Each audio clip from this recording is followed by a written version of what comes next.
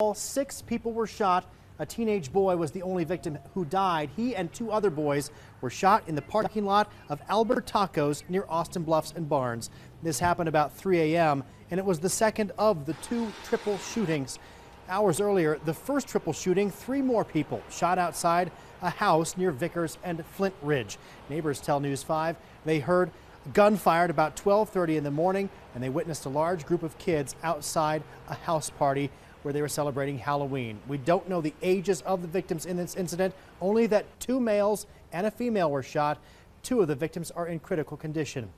Right now, a memorial is growing at the spot where the slain teenager was killed. Friends and family gathered in the parking lot tonight to hold a vigil for the victim. They've identified him as 16-year-old Nate Tchaikovsky. News 5's Katie Blaze attended tonight's vigil. She's live with the latest on this night of violence and tragedy during the Halloween holiday weekend. Katie? Yeah, people started showing up for that vigil around 6:30 tonight. By 7 o'clock, dozens of people were gathered here in this parking lot.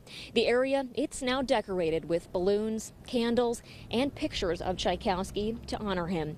Those here tonight tell me losing him is a tragedy that's unimaginable. He had the biggest heart out of anybody I've ever met.